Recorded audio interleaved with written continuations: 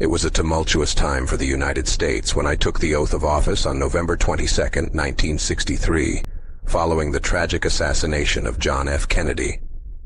The weight of this responsibility was overwhelming, but I pledged to do my best to serve the American people. My early days in the White House were marked by deep sadness, but also an unwavering commitment to the ideals of social justice and equality. My goal was to continue the work of my predecessor, especially in the realm of civil rights. In 1964, I signed the Civil Rights Act, a crucial step in the fight against racial discrimination.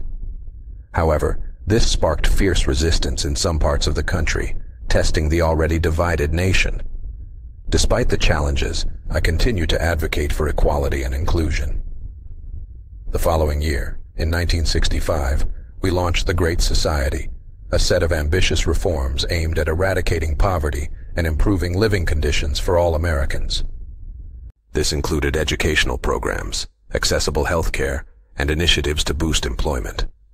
However, the Vietnam War quickly overshadowed these positive achievements. My administration became deeply entangled in this complex and controversial conflict. Making decisions related to the war was one of the toughest tasks of my presidency. Protests and criticism intensified, and opposition to the war became increasingly vehement. In 1968, I announced my decision not to seek a second term, mindful of the lingering divisions in the country. My presidency was a time of great accomplishments and monumental challenges. I hope history will remember my efforts to promote social justice and equality despite the obstacles faced.